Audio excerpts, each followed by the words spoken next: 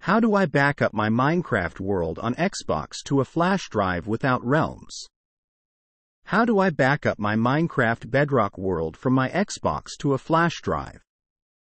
I don't have realms and don't want to get realms to back up my world.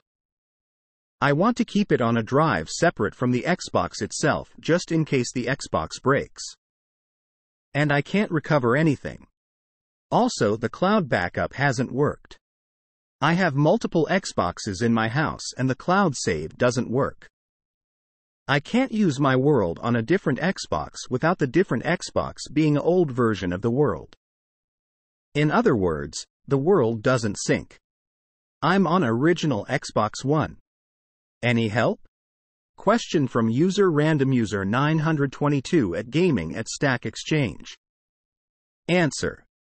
I found an inexpensive way of backing up your Minecraft world. For this method you will need My Files Explorer installed on your Xbox. Available in a 24-hour trial or for $3. An external storage device. The account of which created owns the world. The steps. Connect your external storage device and wait until it is ready. Sign into the account of which created owns the world you are trying to back up. Open up My Files Explorer with the above account. If you can't see the file names, press the button that shows 3 dots, press Settings. Then choose the bottom left choice for themes or any others that show file names.